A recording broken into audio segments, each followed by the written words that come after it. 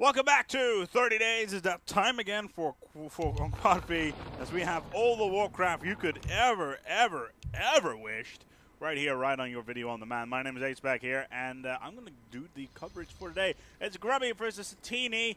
Grubby, of course, coming out as the Orc, Sattini as the Night Elf, and they're on Turtle Rock. But look at these spawns once again. Like, I don't know, you could throw a rock between these two bases. They're that close to one another. And this is going to be interesting, considering it's Night Elf versus, well, Orc. So Grubby, Raiders, of course, will be the main goal for him. As Sattini will need to rush those Druids of the Talon very, very quickly, considering, well, if you haven't learned by now, Orc is very problematic when it comes to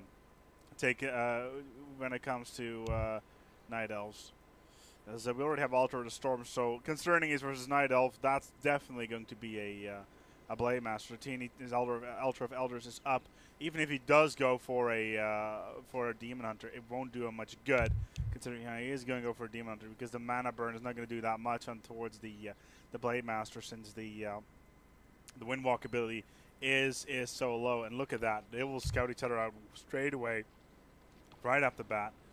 As this Wisp just sits behind the base. Does he actually know that Grubby is there? Let's see whether or not we can actually see. Well, I think he does have an idea though that he's there. But we already have the first peon going around and knowing where everything is. This Ancient of War is getting his first Archer out, and with this Demon Hunter queued up right behind it. Let's see what this peon's up to. See what he's going to do. He's actually going for a bit of harassment towards these Wisps and maybe a bash into what's moving well. But aside from that, yeah, it's not really all that interesting. The Ancient of War starts creeping, or at least tanking. Creeps. As the Demon Hunter should come out any second now, as the Ancient of Wonders now comes out as well. Let's see what we have on the other side. Voodoo Lounge and the Blade Master is now up as well. Windwalk on the Blade Master, really what you regularly expect. However, he could be in a pickle now, because we could be looking at a Creep Jack. No, not in time, as the Blade Master does try to go towards that general direction. Mana burn, ooh, near, oh, that's a rat. Could he go for the Ancient of War? No, he does not go for it. As Grubby goes for a Stronghold. As Grubby does go for a Stronghold early on, 2 minutes and 20 seconds into the game. Extremely early once again. As he's already got a couple of grunts moving around the map. As Grubby does get himself a Dust of Appearance and a Circle of Nobility. And Dust of Appearance, it is almost nighttime, so the Night Elves will be able to will spot it, as we will see a mana burn shortly, I guess. And he's got himself Mantle of Intelligence. Okay, he's going to Windwalk out of there. Good call. Sattini is going for his T2 as well. Tree of Ages coming up. Both sides rushing out their T2, and they both need to do so, because Grubby cannot afford Sattini getting those Druids of the Talon out early on, because that would crush his entire army. As this Archer is on the verge of dying, whereas the Moonwell does manage to heal him up. Just get a little bit of bashing again, and the other Moonwells are empty, so this one's going to die. Nicely done with the Dust of Appearance as nighttime just kicks in. And the other, it looks like the other one, no, the other Archer does get away. As the Blade Master retreats. No, there's another Archer right here. Is he going to get better harassed? No, because the Demon Hunter is a little bit too much, and he has been dusted. But he does do a little bit too much damage for Grubby's sake. And Grubby is a little bit low, 230 health on him. This is going on in his base. Strongholds, more barracks just building up. But Grubby doesn't make it back towards the base. And potions, healing salve. Yes, there we go. Healing salve on towards himself and his units. A scroll of speed as well, which will do nicely with a group of grunts trying to take out any archers, considering the archers themselves are not that fast. 2 healing salves even. As the Demon Hunter only has himself the Mantle of Intelligence and a TP scroll. So Tree of Ages is almost done, but Grubby will be ahead a little bit with his Stronghold, and he's already Our warriors have getting engaged ahead the enemy fairly quickly. Let's see how much ore he has. He's got 355 gold, 400 lumber. Grubby once again tries to go for a Creep Jack. No, he's actually trying to get these Archers down, and he actually does. Oh, he doesn't manage to take one down. Ooh, he did use his speed scroll, but only managed to get on one of the units. And he did try to kill this Archer, but this creep blocked away, and there's nothing you could do about that. The Archmagi is not an option at this point. As Grubby goes for a Naga, we have a Naga Sea Witch coming out, and it's Frost Arrow straight away from Grubby. Taking it up from the tavern. And there it is, the Naga. That could be interesting. Oh, he's going to be able to slow down this Demon Hunter in the very, very near future. As at this rate, he'll actually... Ooh, Sattini's going for a Keeper of the Grove and a Spirit Lodge. As Grubby go for a Spirit Lodge, my apologies. Keeper of the Grove. But Grubby's not actually going for any Raiders, as far as I can see. Oh, he's got a Bestiary coming up, as well as Berserker upgrade. So expect those Raiders to be built soon. But this Grubby's Blade Master is finally on level 2. As Naga is almost behind him as well. Critical strike on towards the Blade Master will add up a little bit, as we'll have lightning on towards the Naga after that. As this Wisp is not going to survive very long. Let's take a look though. Work complete. That Keeper of the Grove could be very, very interesting, especially with entangling roots, holding the units in place. Grubby gets his first Raider on the map. Grubby's first Raider is being trained, and he's going for Ensnare as well. There's a little bit of and some stuff going on. There's entangling roots on the Keeper, as predicted. It will be nice entangling the Blade Master. Work complete. The Naga gets mana burned, and if she gets entangled, then she will be in some big trouble, as she's going to go down at this rate. The Demon Hunter does... Is she going to... Yeah, she's going to go down. Unless the Blade Master comes in, and he does not have a Staff of Preservation. Can he block him off? It does look like it. Tries to mana burn once again on towards the Naga. Here come the grunts. They need to block off the Demon Hunter. They need to block him off. Here comes the Raider. Here comes the Raider. Can he block him off? Yes, he will. Oh! As the Sea Witch guts go down to the mana burn. Nicely done by the Demon Hunter. Where did he go? He ran off. Very nicely done, though.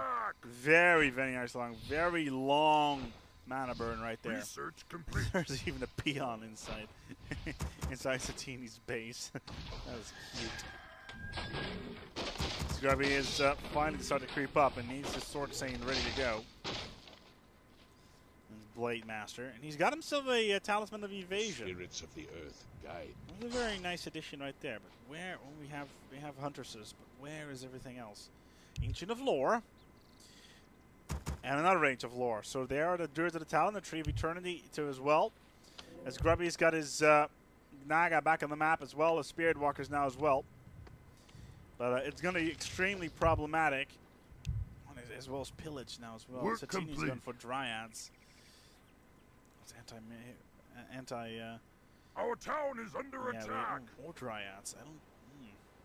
Curious. Looks like Sattini is trying something new here. He's not been rushing out the Druids of the Talon. Speedsoul coming out from the Blade Master, and he's gonna take out only one of the archers that were there. And the entangling roots does go down on one of the Raiders. That's annoying. As Grubby goes for Kodo. We have Druids of the Claw now being trained as well, and we have Adapt training coming out now too. Research complete.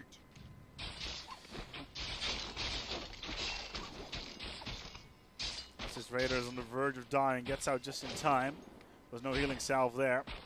The Skull of Preservation does come off from the Druid of the Grove. Keeper of the Grove, my apologies. And managed to get out. And neither side did lose anything in that particular battle, but that Raider is hurt fairly badly, and he'll need to fall back and try to get some healing salves back up. Yeah, he just got a healing salve by the Naga, who's got War Drums and Spiritling on her, which is nice, but she needs to continue to creep up to get that Fork Lightning up. It's going to be problematic, to say the least. Research complete. As Fork Lightning finally on towards the Sea Witch, as she's continuing to creep up. Level 2 Sea Witch, where's the Blade Master? He's right there. Take a look at what Sattini's doing. He's creeping as well, trying to get these Gargantuan Sea Turtle spawns down, and trying to get more levels on towards his Keeper.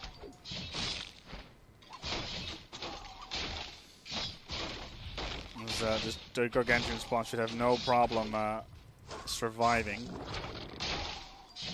as he has been being rejuvenated, which is good for him.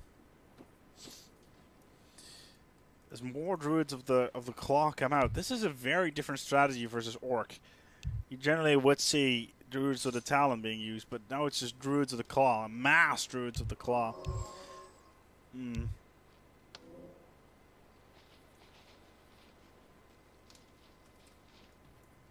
As we do have 2 Kodos now as well, both with war drums. I don't think they stack. As Grubby continues on creeping the Naga now on level 3. Now Fork Lightning again on her.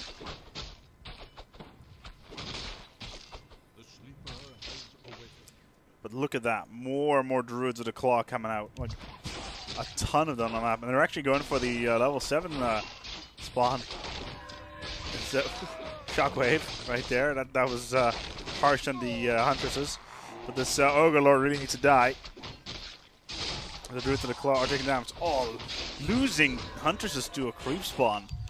Oh dear. Research finished. That is a shame, but the Demon Hunter does level up, but only level 3. You could really, really use the upgrade. Also, these raiders are continuing to be rejuvenated, or spared link, my apologies. As another level of Frost Arrow comes on towards the Naga, who's now on level 4. That Naga is looking very, very good. Let's see what his Blade Master is up to, level 3. So his second hero is actually a higher level than than his first one. And as the Blade Master is looking to kill, to do a creep jack here. Is he going after the Warlord? It does look like it. Oh, misses it! No, he does manage to get it. Gets out of there in time. Nice. No, oh, and he gets the Huntress to boot. Very nicely done. Nice creep jack. And kills a Huntress on his way out. Very nicely done. As look at this. It looks like Robbie's looking for the final engagement right now. Kodo in the background. If you have the Spirit Links coming up, but his disentangling roots is gone. The Sattini has opted to TP back towards the base. As more druids of the claw are coming out from him.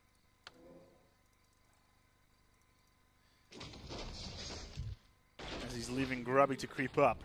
And this could be a mistake, because you really do not want to have that Blade Master at a higher level than he already is. He's on level 4 at the moment. And if he levels up, oh, Speed Scroll, where are we going with that?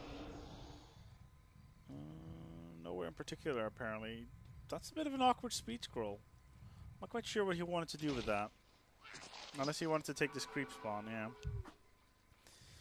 It's another level of Entangling Roots on Sattini, who is looking to go into the base. Yes, he is. He's going after the Voodoo Lounge.